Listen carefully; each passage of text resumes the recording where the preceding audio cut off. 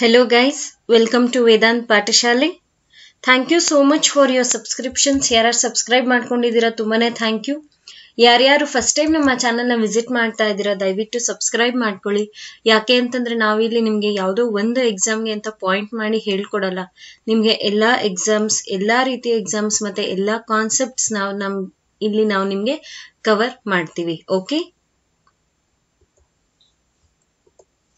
this is the WhatsApp number and email ID of Vedanth Patashale.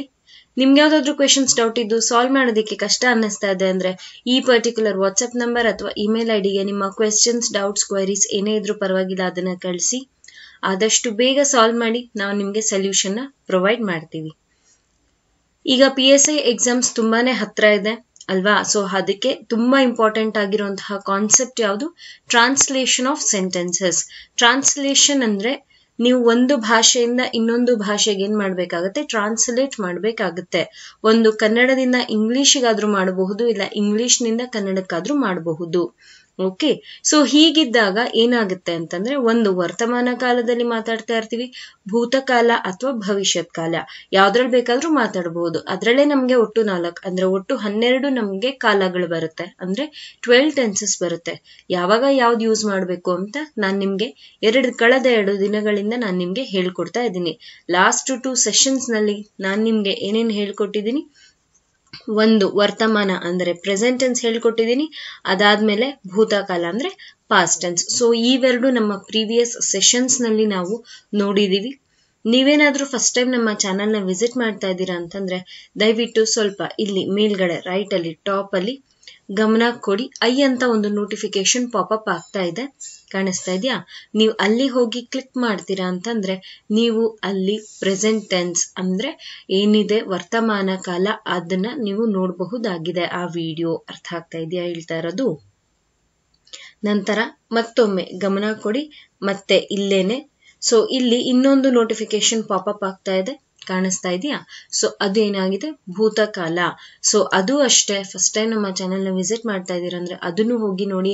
ಯಾಕೆ ಅಂತಂದ್ರೆ tenses ನ ಬಗ್ಗೆ ನಿಮ್ಗೆ ನಾಲೆಡ್ಜ್ ತುಂಬಾನೇ ಇಂಪಾರ್ಟೆಂಟ್ ಆಗುತ್ತೆ, ಹಾಗಾಗಿ ಹೇಳ್ತಾ ಇದ್ದೀನಿ. Is this clear guys? Okay, so ಬನ್ನಿ ಇವತ್ತಿನ ಸೆಷನ್ ಸ್ಟಾರ್ಟ್ ಮಾಡೋಣ.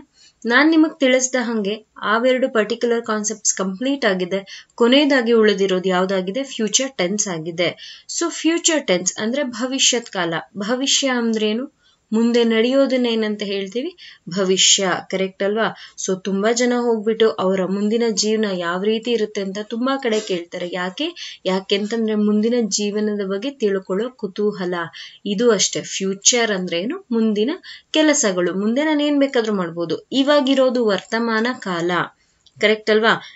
ನೀವು ನಮ್ಮ ವಿಡಿಯೋ ಸ್ಟಾರ್ಟ್ ಆದಾಗ ನಮ್ಮ ಚಾನಲ್ಗೆ ಇಂಟ್ರೊಡಕ್ಷನ್ ಕೊಟ್ಟೆ, ನಮ್ಮ ಚಾನೆಲ್ ನ ಬಗ್ಗೆ ಇಂಟ್ರೊಡಕ್ಷನ್ ಕೊಟ್ಟೆ. ಕರೆಕ್ಟ್ ಅಲ್ವಾ? ಅದು ಭೂತಕಾಲ. ಇದನ್ನ ಕಂಪ್ಲೀಟ್ ಆಗಿ ನಾನು ಮುಗಿಸಿದ ಮೇಲೆ ನಾನು ಹೇಳ್ತೀನಲ್ಲ ಅದೇನಾಗುತ್ತೆ?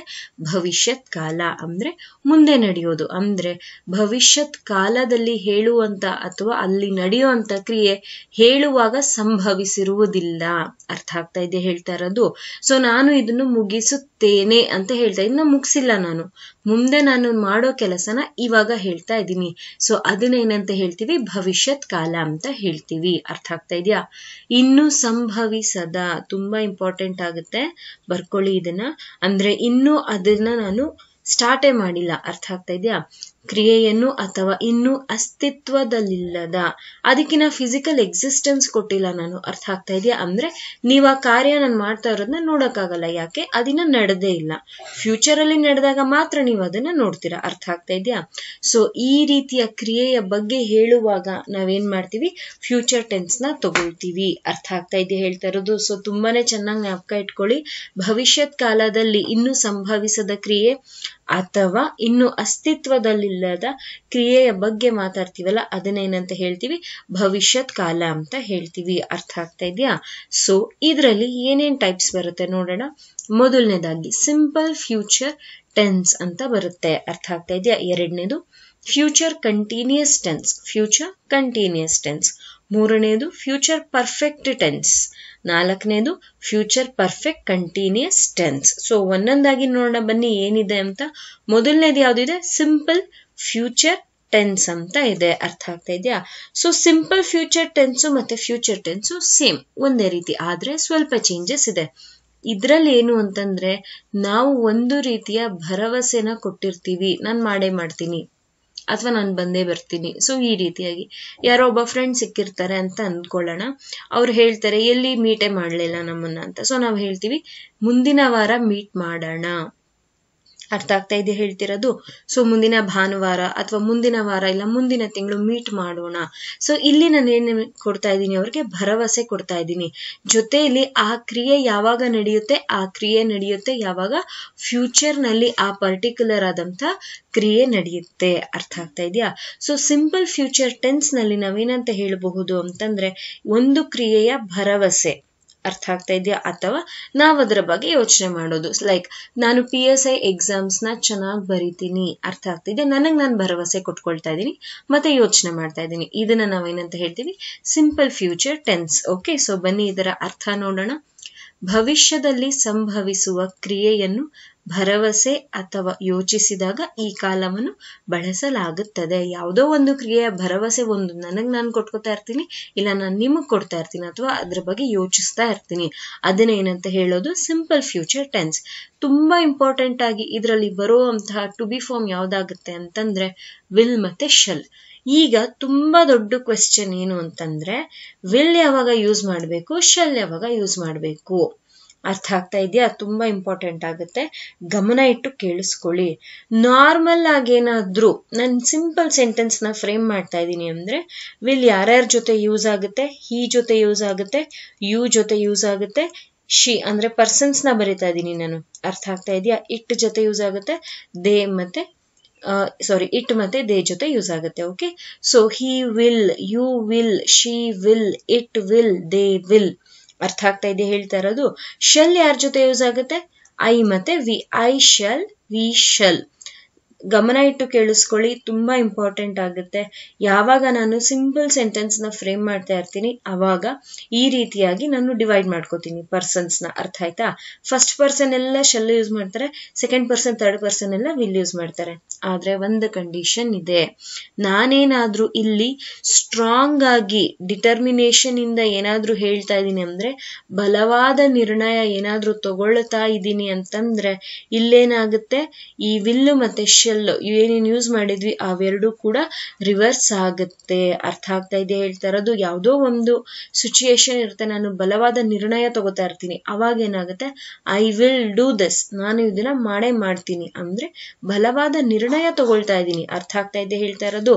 ಸೊ ಬಲವಾದ ನಿರ್ಣಯ ತಗೊಳ್ಳುವಾಗ ಏನಾಗುತ್ತೆ, ವಿಲ್ಲಲ್ಲಿರೋ ಪರ್ಸನ್ಸ್ ಶೆಲ್ಗ್ ಬರ್ತಾರೆ, ಶೆಲ್ಲಲ್ಲಿರೋ ಪರ್ಸನ್ಸ್ ಏನಾಗ್ತಾರೆ, ವಿಲ್ಗ್ ಬರ್ತಾರೆ. ಈ ರೀತಿಯಾಗಿ ನಾವೇನ್ ಮಾಡಬಹುದು, ಡಿಫ್ರೆನ್ಸ್ ನ ನೋಡಬಹುದಾಗಿದೆ. ಅರ್ಥ ಆಗ್ತಾ ಇದೆಯಾ? So this is very very important. Simple sentence use ಮಾಡುವಾಗ ನಾನು ನಿಮಗೆ ಆಗ್ಲೇ ತೋರಿಸಿದೆ, ಇಲ್ಲಿ ಇನ್ನೊಂದು ಸಾರ್ತಿ ಬರಿತೀನಿ ನೋಡ್ಕೊಳ್ಳಿ. ನಾವೇನಾದ್ರೂ ಸಿಂಪಲ್ ಸೆಂಟೆನ್ಸ್ ನ ಯೂಸ್ ಮಾಡ್ತಾ ಇದೀವಿ ಅಂತಂದ್ರೆ ವಿಲ್ ಯಾರ್ಯಾರ ಜೊತೆ ಯೂಸ್ ಮಾಡ್ತೀವಿ, ಹಿ, ಶಿ, ಇಟ್, ದೇ ಮತ್ತೆ ಯು, ಇವುಗಳ ಜೊತೆ ನಾವು ವಿಲ್ ನ ಯೂಸ್ ಮಾಡ್ತೀವಿ. ಶೆಲ್ ನ ಯಾರ್ಯಾರ ಜೊತೆ ಯೂಸ್ ಮಾಡ್ತೀವಿ, ಐ ಮತ್ತೆ ವಿ ಜೊತೆ.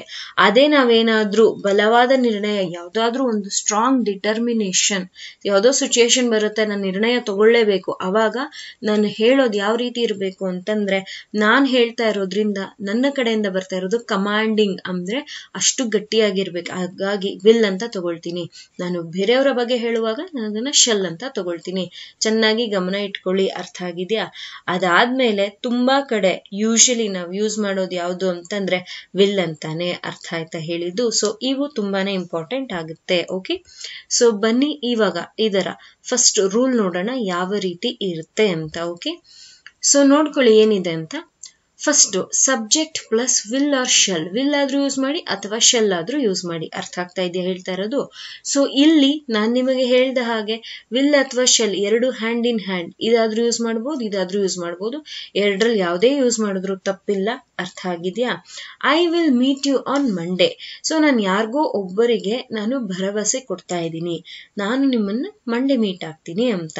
ಸೊ ಇದೇನಾಗಿದೆ, ಫ್ಯೂಚರ್ ಅಲ್ಲಿ ಇದೆ. ಸೊ ನಾನು ಭರವಸೆ ಕೊಡ್ತಾ ಇರೋ ಕಾರಣ ಇದೇನಾಗುತ್ತೆ, ಸಿಂಪಲ್ ಫ್ಯೂಚರ್ ಆಗುತ್ತೆ.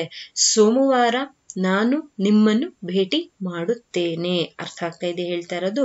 ಸೊ ಇದನ್ನ ಏನಂತ ಹೇಳಬಹುದು ನಾವು? ಸಿಂಪಲ್ ಫ್ಯೂಚರ್ ಟೆನ್ಸ್ ಅಂತ ಹೇಳಬಹುದು. ಮುಂದಿನದು ದೇ ವಿಲ್ ಪ್ಲೇ ಚೆಸ್. ಅರ್ಥ ಆಗ್ತಾ ಇದೆಯಾ? ಸೊ ಅವರು ಏನ್ ಮಾಡ್ತಾರೆ? ಚೆಸ್ ಆಡ್ತಾರೆ ಅಂತ ನಾನು ಹೇಳ್ತಾ ಇದ್ದೀನಿ. ಅಗೇನ್ ನಾನಿಲ್ಲಿ ಭರವಸೆ ಕೊಡ್ತಾ ಇದ್ದೀನಿ ಅವರು ಆಡ್ತಾರೆ ಅಂತ. ಅವರು ಚೆಸ್ ಆಡುತ್ತಾರೆ. ಡಿಫ್ರೆನ್ಸ್ ಅರ್ಥ ಆಗ್ತಾ ಇದೆ ಹೇಳ್ತಾ ಇರೋದು. ತುಂಬಾ ಇಂಪಾರ್ಟೆಂಟ್ ಆಗುತ್ತೆ. ಮುಂದಿನದು ಫ್ಯೂಚರ್ ಕಂಟಿನ್ಯೂಸ್ ಟೆನ್ಸ್. ಸೊ ನಾನು ನಿಮ್ಗೆ ವರ್ತಮಾನ ಮತ್ತೆ ಭೂತಕಾಲದಲ್ಲಿ ಕಂಟಿನ್ಯೂಸ್ ಅಂದ್ರೆ ಏನಂತ ಹೇಳಿದ್ದೀನಿ, ನಿರಂತರ. ಕರೆಕ್ಟ್ ಅಲ್ವಾ? ಸೊ ಯಾವುದೋ ಒಂದು ಕ್ರಿಯೆ ಭವಿಷ್ಯ ಕಾಲದಲ್ಲಿ ನಿರಂತರವಾಗಿ ನಡೀತಾ ಇರುತ್ತೆ, ಅದರ ಬಗ್ಗೆ ನಾನೇನ್ ಮಾಡ್ತಾ ಇರ್ತೀನಿ? ಈ ಫ್ಯೂಚರ್ ಕಂಟಿನ್ಯೂಸ್ ಟೆನ್ಸ್ ನಲ್ಲಿ ಹೇಳ್ತಾ ಇರ್ತೀನಿ. ಒಂದು ಕ್ರಿಯೆ ಭವಿಷ್ಯದಲ್ಲಿ ಸ್ವಲ್ಪ ಸಮಯಗಳ ಕಾಲ ನಿರಂತರವಾಗಿ ನಡೆಯುತ್ತಿರುತ್ತದೆ. ಅರ್ಥ ಆಗ್ತಾ ಇದೆ ಹೇಳ್ತಾ ಇರೋದು. ಆದ್ರೆ ಇಲ್ಲಿ ತುಂಬಾ ಇಂಪಾರ್ಟೆಂಟ್ ಆಗಿರೋದು ಏನು ಅಂತ ಅಂದ್ರೆ ING. ಯಾಕೆ? ನಿರಂತರವಾಗಿ ಯಾವುದೋ ಒಂದು ಕೆಲಸನ ನಾನು ಮಾಡ್ತಾ ಇರ್ತೀನಿ. ನಾನೇನಾದ್ರೂ ING ನ ವರ್ಬ್ಗೆ ಆಡ್ ಮಾಡ್ತಾ ಇದ್ದೀನಿ ಅಂತ ಅಂದಾಗ ಮಾತ್ರ ನಾವಿಲ್ಲಿ ಕಂಟಿನ್ಯೂಸ್ ನ ತಗೊಳ್ಬೇಕಾಗುತ್ತೆ. ಸೊ ಹಾಗಿದ್ರೆ ನಾನು ಯಾವ ಟು ಬಿ ಫಾರ್ಮ್ ನ ತಗೊಳ್ಬೇಕಾಗುತ್ತೆ? ಸೊ ನಾನಿಲ್ಲಿ ತಗೊಳ್ಬೇಕಾಗಿರುವಂತಹ ಟು ಬಿ ಫಾರ್ಮ್ ಯಾವ್ದಾಗಿರುತ್ತೆ ನೋಡ್ಕೊಳ್ಳಿ, ವಿಲ್ ಬಿ ಅಥವಾ ಶೆಲ್ ಬಿ. ಅರ್ಥ ಆಗಿದ್ಯಾ ಹೇಳಿದ್ದು? ಸೊ ಇಲ್ಲಿ ಬಿನ ಯಾಕೆ ತಗೊಂಡಿದ್ದೀನಿ? ಬರೀ ವಿಲ್ ಯಾಕೆ ತಗೊಳಕ್ ಆಗಲ್ಲ? ಯಾಕೆ ಅಂತಂದ್ರೆ ನಾನು ಇಲ್ಲಿ ಏನ್ ಮಾಡ್ತಾ ಇದ್ದೀನಿ? ವರ್ಬ್ಗೆ ನಾನು ING ನ ಸೇರಿಸ್ತಾ ಇದ್ದೀನಿ. ಯಾಕೆ? ನನ್ನ ಕ್ರಿಯೆ ನಿರಂತರವಾಗಿ ಸ್ವಲ್ಪ ಸಮಯಗಳ ಕಾಲ ನಡೀತಾ ಇರುತ್ತೆ. ಮತ್ತೆ ಇಲ್ಲಿ ಎಷ್ಟು ಸಮಯಗಳ ಕಾಲ ಅಂತ ತಿಳಿಸಲ್ಲ, ಟೈಮ್ ನ ರೆಫರೆನ್ಸ್ ಇದ್ರಲ್ಲಿ ಇರಲ್ಲ. ಅರ್ಥ ಆಗ್ತಾ ಇದೆಯಾ? ಸೊ ರೂಲ್ ನೋಡೋಣ ಬನ್ನಿ. Subject plus will R shell plus B plus V1 plus ING plus object. Subject ನೀವು ಯಾವ್ದನ್ನ ಬೇಕಾದ್ರೂ ತಗೊಳ್ಳಿ, ಹೆಸರಾದ್ರೂ ತಗೊಳ್ಳಿ, ಇಲ್ಲ ಪರ್ಸನ್ಸ್ ನಾದ್ರೂ ತಗೊಳ್ಳಿ. I will be preparing for exams. So ನೀವು ಇಲ್ಲಿ ಗಮನಿಸ್ತಾ ಇದ್ದೀರಾ, ನಾನು ನಿಮ್ಗೆ ಏನು ಹೇಳ್ತಾ ಇದ್ದೀನಿ ಅಂತಂದ್ರೆ, ನಾನು ಮುಂದೆ ಬರುವ ಎಕ್ಸಾಮ್ಸ್ ಗಳಿಗೆ ಏನ್ ಮಾಡ್ತೀನಿ? ಪ್ರಿಪೇರ್ ಆಗ್ತೀನಿ. ಅಂದ್ರೆ ನಾನಿನ್ನ ನನ್ನ ಕ್ರಿಯೆಯನ್ನು ಶುರು ಮಾಡಿಲ್ಲ, ಫ್ಯೂಚರ್ ನಲ್ಲಿ ಶುರು ಮಾಡ್ತೀನಿ. ಜೊತೆಲಿ ಅದು ಸ್ವಲ್ಪ ದಿನಗಳ ಕಾಲ ಮುಂದುವರಿತಾ ಇರುತ್ತೆ. ಆದ್ರೆ ಎಷ್ಟು ದಿನಗಳ ಕಾಲ ಅಂತ ನನಗಿಲ್ಲಿ ಇನ್ಫಾರ್ಮೇಶನ್ ಇಲ್ಲ. ನಾನು ನನ್ನ ಪರೀಕ್ಷೆಗಳಿಗೆ ತಯಾರಿ ಮಾಡುತ್ತಿರುತ್ತೇನೆ. ಅಂದ್ರೆ ಫ್ಯೂಚರ್ ನಲ್ಲಿ ನಾನು ಮಾಡೋ ಕೆಲಸದ ಬಗ್ಗೆ ಈಗಲೇ ನಾನು ಏನೇನ್ ಮಾಡ್ತಾ ಇರ್ತೀನಿ? ಹೇಳ್ತಾ ಇರ್ತೀನಿ. Second example, he will be working as A clerk in the office ಅಂತ ಹೇಳ್ತಾ ಇದ್ದೀನಿ. ಸೊ ಯಾರೋ ಒಬ್ಬ ವ್ಯಕ್ತಿಯ ಬಗ್ಗೆ ನಾನು ಇಲ್ಲಿ ಏನ್ ಮಾಡ್ತಾ ಇದ್ದೀನಿ? ಹೇಳ್ತಾ ಇದ್ದೀನಿ. ಅರ್ಥ ಆಗ್ತಾ ಇದೆಯಾ? ಅವನು ಕಚೇರಿಯಲ್ಲಿ ಗುಮಾಸ್ತರಾಗಿ ಕೆಲಸ ಮಾಡುತ್ತಿರುತ್ತಾನೆ. ಫ್ಯೂಚರ್ ನಲ್ಲಿ ಅವನು ಮಾಡೋ ಕೆಲಸನ ನಾನು ಇವಾಗ ಏನ್ ಮಾಡ್ತಾ ಇದ್ದೀನಿ? ನಿಮ್ಗೆ ಹೇಳ್ತಾ ಇದ್ದೀನಿ. ಮಾಡುತ್ತಿರುತ್ತಾನೆ ಅಂದ್ರೆ ಅವನ ಕ್ರಿಯೆ ಕಂಟಿನ್ಯೂಸ್ ಆಗಿ ನಡೀತಾ ಇರುತ್ತೆ. ಅರ್ಥ ಆಗಿದ್ಯಾ? ಎಸ್. ಮುಂದಿನದಕ್ಕೆ ಹೋಗೋಣ. Future perfect tense. This is very very important. ಯಾಕೆ ಇದಿಷ್ಟು ಇಂಪಾರ್ಟೆಂಟ್ ಆಗುತ್ತೆ? ಯಾಕೆ ಅಂತಂದ್ರೆ ನಾವಿಲ್ಲಿ ಏನ್ ಮಾತಾಡ್ತೀವಿ ಅಂತಂದ್ರೆ, ಫ್ಯೂಚರ್ ನಲ್ಲಿ ನಿರೀಕ್ಷಿಸಬಹುದಾದಂತಹ ಕೆಲಸ ಏನಾಗಿರುತ್ತೆ? ಆಗೋಗಿರುತ್ತೆ. ಅರ್ಥ ಆಗ್ತಾ ಇದೆ ಹೇಳ್ತಾ ಇರೋದು. ಏನಿದು ಫ್ಯೂಚರ್ ಅಂತ ಇದ್ದಾರೆ ಮತ್ತೆ ಭೂತಕಾಲ ತಗೊಳ್ತಾ ಇದ್ದಾರೆ. ಹೌದು, ಈ ಫ್ಯೂಚರ್ ಪರ್ಫೆಕ್ಟ್ ಟೆನ್ಸ್ ನಲ್ಲಿ ಅದೇ ರೀತಿ ಬರೋದು. ಅರ್ಥ ಆಗ್ತಾ ಇದೆ ಹೇಳ್ತಾ ಇರೋದು. ಇದರ ಮೀನಿಂಗ್ ನೋಡೋಣ ಬನ್ನಿ. ಒಂದು ಸಮಯದ ಮುಂಚಿತವಾಗಿ ನಿರೀಕ್ಷಿಸಬಹುದಾದ ಅಥವಾ ಸಂಭವಿಸುವ ಕ್ರಿಯೆಯನ್ನು ವಿವರಿಸಲು ಬಳಸುವ ಕಾಲವಾಗಿದೆ. ಅಂದ್ರೆ ಇವಾಗ ಫ್ಯೂಚರ್ ಅಲ್ಲಿ ಅದೇನ್ ಮಾಡ್ತಾ ಇರ್ತೀವಿ? ಆ ಫ್ಯೂಚರ್ ಅಲ್ಲಿ ಆ ಕೆಲಸ ಆಗುತ್ತೆ. ಅರ್ಥ ಆಗ್ತಾ ಇದೆಯಾ? ಅಂದ್ರೆ ಅದ್ರ ಮುಂಚಿತವಾಗಿ ನಾವೇನ್ ಮಾಡ್ತಾ ಇರ್ತೀವಿ? ಆ ಕೆಲಸ ಆಗಿರಲ್ಲ, ಆಗ್ಬಿಡುತ್ತೆ. ಸೊ ಆಗ್ಬಿಡುತ್ತೆ ಅಂದ್ರೆ ಅದು ಯಾವ್ದಕ್ಕೆ ಸಮ ಆಯ್ತು? ಭೂತಕಾಲಕ್ಕೆ ಸಮ ಆಯ್ತು. ಅರ್ಥ ಆಗ್ತಾ ಇದೆಯಾ? ಅದ್ರಲ್ಲಿ ನಾನು ಯಾವ್ದು ಯೂಸ್ ಮಾಡೋದು? ವಿಲ್ ಹ್ಯಾವ್ ಮತ್ತೆ ಶೆಲ್ ಹ್ಯಾವ್. ಇದನ್ನ ನಾನು ಯೂಸ್ ಮಾಡ್ತೀನಿ ಟು ಬಿ ಫಾರ್ಮ್ ಆಗಿ. ಓಕೆ, ಸೊ ರೂಲ್ ಅನ್ನ ನೋಡೋಣ ಬನ್ನಿ. Subject plus will R shell ಅಂದ್ರೆ ಈ ಏನಿದೆ ಹ್ಯಾವ್ ಅನ್ನೋದು, ಈ ವಿಲ್ಗೂ ಇದು ಹ್ಯಾವ್ ಅಪ್ಲೈ ಆಗುತ್ತೆ, ಶೆಲ್ಗೂ ಅಪ್ಲೈ ಆಗುತ್ತೆ. ಅರ್ಥ ಆಗ್ತಾ ಇದೆಯಾ? ಮತ್ತೆ ಇದ್ರಲ್ಲಿ ನಾವ್ ಏನ್ ಮಾಡ್ತೀವಿ? V3 ಅಂದ್ರೆ ಏನು? ವರ್ಬ್ಗೆ ನಾವ್ ಏನ್ ಮಾಡಿರ್ತೀವಿ? ED ಅಥವಾ D ನ ಯೂಸ್ ಮಾಡಿರ್ತೀವಿ. ಅರ್ಥ ಆಗ್ತಾ ಇದೆಯಾ? ಸೊ ಬನ್ನಿ ನೋಡೋಣ. She will have prepared the chocolate cake before we reach there. So ನಾವೆಲ್ಲೋ ಹೋಗ್ತಾ ಇರ್ತೀವಿ, ಒಬ್ರು ಮನೆಗೆ ಹೋಗ್ತಾ ಇರ್ತೀವಿ. ಸೊ ಎಲ್ಲೋ ಒಂದು ಪಾರ್ಟಿ ಇರುತ್ತೆ ಅಂತ ಅನ್ಕೊಳ್ಳೋಣ. ನಾವು ಹೋಗೋ ಅಷ್ಟ್ರಲ್ಲಿ ಅವಳು ಕೇಕ್ ನ ಮಾಡಿರ್ತಾಳೆ. ಸೊ ಮಾಡಿರ್ತಾಳೆ ಅನ್ನೋದೇನಾಯ್ತು? ಭೂತಕಾಲ. ಮಾಡ್ಬಿಟ್ಟಿರ್ತಾರೆ, ಕ್ರಿಯೆ ಆಗೋಗಿದೆ. ಸೊ ಆ ಕ್ರಿಯೆ ಆಗೋಗುತ್ತೆ ಅನ್ನೋದನ್ನ ನಾನು ಫ್ಯೂಚರ್ ನಲ್ಲಿ ಹೇಳ್ತಾ ಇದ್ದೀನಿ. ಐ ಹೋಪ್ ಈ ಎಕ್ಸಾಂಪಲ್ ನಿಮ್ಗೆ ನೀಟಾಗಿ ಅರ್ಥ ಮಾಡಿಸಿದೆ ಫ್ಯೂಚರ್ ಪರ್ಫೆಕ್ಟ್ ಟೆನ್ಸ್ ನ ಅಂತ ನಾನು ಭಾವಿಸಿದ್ದೀನಿ. ಓಕೆ, ನಾವು ಅಲ್ಲಿ ಹೋಗಿ ತಲುಪುವ ಮುನ್ನ ಅವಳು ಚಾಕ್ಲೇಟ್ ಕೇಕ್ ಅನ್ನು ತಯಾರಿಸಿರುತ್ತಾಳೆ. ಅಂದ್ರೆ ಅವಳ ಕ್ರಿಯೆ ಆಗೋಗಿದೆ ಅಂದ್ರೆ ಭೂತಕಾಲ, ಅರ್ಥ ಆಗ್ತಾ ಇದೆ ಹೇಳ್ತಾ ಇರೋದು. ಸೊ ಅದನ್ನ ನಾವು ಫ್ಯೂಚರ್ ನಲ್ಲಿ ಹೇಳಬೇಕಾಗುತ್ತೆ. They will have completed their project work by next month. Okay, so ಇಲ್ಲಿ ನೀವು ಗಮನ ಇಡಬೇಕಾಗಿರೋದು ಯಾವ್ದ್ರ ಮೇಲೆ ಅಂದ್ರೆ ಪ್ರಿಪೇರ್ಡ್.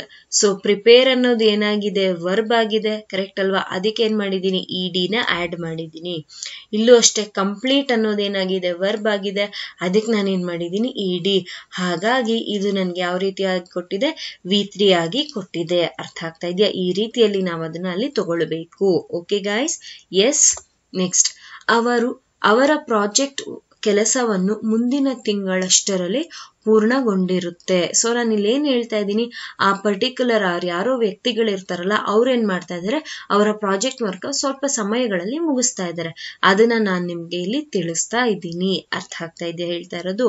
ಸೊ ಇದನ್ನ ನಾವೇನಂತ ಹೇಳ್ತೀವಿ, ಫ್ಯೂಚರ್ ಪರ್ಫೆಕ್ಟ್ ಟೆನ್ಸ್ ಅಂತ ಹೇಳ್ತೀವಿ. Is this clear guys? ಕೊನೆ tense ಯಾವ್ದಾಗಿದೆ, future perfect continuous tense ಆಗಿದೆ. ಸೊ ಇದ್ರಲ್ಲಿ ಏನಂತ ಹೇಳ್ತೀವಿ, ಇದ್ರಲ್ಲೂ ಅಷ್ಟೇ ನಾವು ಏನ್ ಮಾಡ್ತೀವಿ, ಒಂದು ಕ್ರಿಯೆ ಭವಿಷ್ಯದಲ್ಲಿ ನಿರಂತರವಾಗಿ ನಡೆಯುತ್ತಿರುವ ಬಗ್ಗೆ ಇಲ್ಲಿ ನಾವು ಮಾತಾಡ್ತೀವಿ.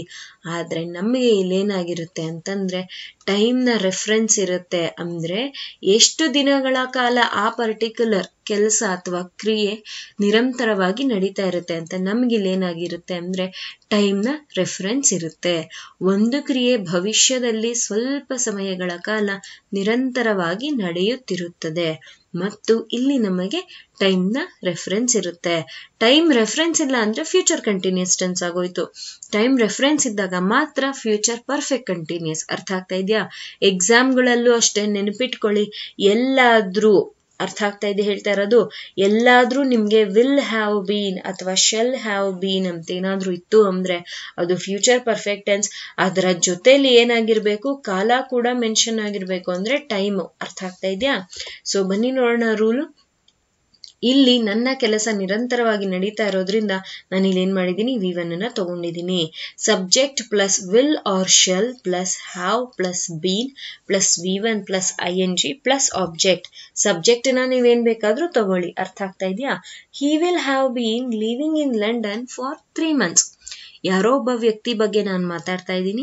ಅವನು ಫ್ಯೂಚರ್ ನಲ್ಲಿ ಆ ಕಂಟಿನ್ಯೂಸ್ ಆ ಒಂದು ಕ್ರಿಯೆನ ಎಷ್ಟು ದಿನಗಳ ಕಾಲ ಮಾಡ್ತಾನೆ ಅಂತ ಹೇಳ್ತಾ ಇದ್ದೀನಿ. ಯಾರೋ ಒಬ್ಬ ವ್ಯಕ್ತಿ ಲಂಡನ್ ನಲ್ಲಿ 3 ತಿಂಗಳ ಕಾಲ ಇರ್ತಾನೆ ಅಂತ ನಾನಿಲ್ಲಿ ತಿಳಿಸ್ತಾ ಇದ್ದೀನಿ. ಅವನು ಲಂಡನ್ ನಲ್ಲಿ 3 ತಿಂಗಳ ಕಾಲ ನೆಲೆಸುತ್ತಾನೆ. ಅರ್ಥ ಆಗ್ತಾ ಇದೆಯಾ? ಇನ್ನ ಅವ್ನು ನೆಲೆಸೋದಕ್ಕೆ ಸ್ಟಾರ್ಟ್ ಮಾಡಿಲ್ಲ. ಮೇ ಬಿ ನಾಳೆ ಹೊರಡ್ತಾ ಇದ್ದಾನೆ ಅಂತ ಅನ್ಕೊಳ್ಳೋಣ. ನಾಳೆ ನಮ್ಗೇನು, ನಾಳೆ ಬಿಡಿ, ಮಧ್ಯಾಹ್ನನೇ ನಮ್ಗೆ ಭವಿಷ್ಯ ಕಾಲ, ಕರೆಕ್ಟ್ ಅಲ್ವಾ? ಸೊ ನಾಳೆನೋ ಮಧ್ಯಾಹ್ನನೋ ಹೊರಡ್ತಾ ಇದ್ದಾನೆ. ಮತ್ತೆ ಅವನು ಅಲ್ಲಿ ಎಷ್ಟು ದಿನಗಳ ಕಾಲ ನಿರಂತರವಾಗಿರ್ತಾನೆ ಅಂತ ಹೇಳ್ತಾ ಇದ್ದೀನಿ, 3 ತಿಂಗಳ ಕಾಲ. ಅರ್ಥ ಆಗ್ತಾ ಇದೆಯಾ? ಸೊ ಫ್ಯೂಚರ್ ಕಂಟಿನ್ಯೂಸ್ಗೂ ಮತ್ತೆ ಫ್ಯೂಚರ್ ಪರ್ಫೆಕ್ಟ್ ಕಂಟಿನ್ಯೂಸ್ಗೂ ಇದೇ ಡಿಫ್ರೆನ್ಸು. ನೀವೇನಾದ್ರೂ ಟೈಮ್ ರೆಫರೆನ್ಸ್ ತಗೊಳ್ತಾ ಇದ್ದೀರಾ ಈ ರೀತಿಯಾಗಿ 3 ತಿಂಗಳು ಅಥವಾ 2 ತಿಂಗಳು ಇಲ್ಲ 1 ವಾರ 2 ದಿನ ಈ ರೀತಿಯಲ್ಲಿ ಏನಾದ್ರೂ ರೆಫರೆನ್ಸ್ ಟೈಮ್ ನ ತಗೊಳ್ತಾ ಇದ್ದೀರಾ ಅಂತಂದಾಗ ಮಾತ್ರ ಅದು ಫ್ಯೂಚರ್ ಪರ್ಫೆಕ್ಟ್ ಕಂಟಿನ್ಯೂಸ್. ಏನೂ ಇಲ್ಲ, ಸುಮ್ನೆ ತಗೊಳ್ತಾ ಇದ್ದೀರಾ, ಕಾಲ ಏನು ಮೆನ್ಷನ್ ಮಾಡಿಲ್ಲ ಅಂದ್ರೆ ಕೇವಲ ಅದು ಫ್ಯೂಚರ್ ಕಂಟಿನ್ಯೂಸ್ ಆಗುತ್ತೆ. They will have been learning to write essay for 3 days. So ನೀವೇ ಅನ್ಕೊಳ್ಳೋಣ, ನೀವೇನ್ ಮಾಡ್ತಾ ಇದ್ದೀರಾ, ಎಸೆ ಕಲಿಯೋಕೆ ನನ್ನ ಹತ್ರ ಬರ್ತಾ ಇದ್ದೀರಾ. ಸೊ ಎಷ್ಟು ದಿನಗಳ ಕಾಲ ಟೈಮ್ ನ ತಗೊಳ್ತಿದ್ದೀರಾ ಅಂತ ನಾನು ಹೇಳ್ತಾ ಇದ್ದೀನಿ, 3 ದಿನಗಳ ಕಾಲ. ಅರ್ಥ ಆಯ್ತಾ? ಅವರು ಪ್ರಬಂಧಗಳನ್ನು ಬರೆಯಲು 3 ದಿನಗಳವರೆಗೆ ಕಲಿಯುತ್ತಾರೆ. ಅಂದ್ರೆ ಆ ಪ್ರಬಂಧಗಳೇನಿದೆ ಅದನ್ನ ಬರೆಯೋದಿಕ್ಕೆ ಅವ್ರು ಎಷ್ಟು ದಿನಗಳ ಕಾಲ ಟೈಮ್ ನ ತಗೊಳ್ತಾರಂತೆ, 3 ದಿನ. ಸೊ ಆ 3 ದಿನಗಳ ಅವರ ಕ್ರಿಯೆ ಏನಾಗಿರುತ್ತೆ, ಕಂಟಿನ್ಯೂಸ್ ಆಗಿ ಇರುತ್ತೆ. ಅರ್ಥ ಆಗ್ತಾ ಇದೆ ಹೇಳ್ತಾ ಇರೋದು? ಸೊ ಇದನ್ನ ನಾವೇನಂತ ಹೇಳ್ತೀವಿ, ಫ್ಯೂಚರ್ ಪರ್ಫೆಕ್ಟ್ ಕಂಟಿನ್ಯೂಸ್ ಟೆನ್ಸ್ ಅಂತ ಹೇಳ್ತೀವಿ. ಐ ಹೋಪ್ ಇವತ್ತು ನಾನು ನಿಮ್ಗೆ ಕೊಟ್ಟಿರುವಂತ ಮಾಹಿತಿ ಕಾಲಗಳಿಗೆ ಸಂಬಂಧಿಸಿದಂತೆ ಫ್ಯೂಚರ್ ಟೆನ್ಸ್ ನ ಬಗ್ಗೆ ನಾನು ನಿಮ್ಗೆ ಹೇಳ್ಕೊಟ್ಟಿದ್ದೀನಿ. ಸೊ ಇಲ್ಲಿಗೆ ನಾವು ವರ್ತಮಾನ, ಭೂತ ಮತ್ತೆ ಭವಿಷ್ಯ ಕಾಲ 3 ಇಲ್ಲಿಗೆ ಮುಗಿಸಿದೀವಿ, ಟೆನ್ಸಸ್ಗೆ ರಿಲೇಟ್ ಆಗಿರುವಂತದ್ದು. ಐ ಹೋಪ್ ಈ 3 ಟೆನ್ಸಸ್ ಮತ್ತೆ ಈ 3 ಸೆಷನ್ಸ್ ನಿಮ್ಗೆ ತುಂಬಾನೇ ಉಪಯೋಗ ಆಗುತ್ತೆ ಅಂತ ನಾನು ಭಾವಿಸಿದೀನಿ. ನಿಮಗೆ ನಾ ಹೇಳ್ಕೊಟ್ಟಿದ್ದು ಇಷ್ಟ ಆದಲ್ಲಿ ದಯವಿಟ್ಟು ವಿಡಿಯೋನ ಲೈಕ್ ಮಾಡಿ. ಫಸ್ಟ್ ಟೈಮ್ ನಮ್ಮ ಚಾನಲ್ನ ವಿಸಿಟ್ ಮಾಡ್ತಾ ಇದ್ದೀರಾ ಅಂದರೆ ಸಬ್ಸ್ಕ್ರೈಬ್ ಮಾಡ್ಕೊಳ್ಳಿ. ಸಬ್ಸ್ಕ್ರೈಬ್ ಮಾಡಿದ ನಂತರ ಬೆಲ್ ಐಕಾನ್ನ ಕ್ಲಿಕ್ ಮಾಡೋದನ್ನ ಬರಿಬೇಡಿ. ಯಾಕೆ ಅಂತಂದರೆ ಪ್ರತಿ ಸರ್ತಿ ವೇದಾಂತ್ ಪಾಠಶಾಲೆ ಹಾಕೋ ಕಡೆಯಿಂದ ವಿಡಿಯೋನ ಅಪ್ಡೇಟ್ ಅಥವಾ ನೋಟಿಫಿಕೇಶನ್ ನಿಮಗೆ ಸಿಗಬೇಕು ಅಂತಂದರೆ ನೀವು ನೋಟಿಫಿಕೇಶನ್ ತಗೊಳ್ಬೇಕು ಅಂತಂದ್ರೆ ಬೆಲ್ ಐಕಾನ್ನ ಕ್ಲಿಕ್ ಮಾಡಬೇಕಾಗುತ್ತೆ. Is this clear guys? Thank you.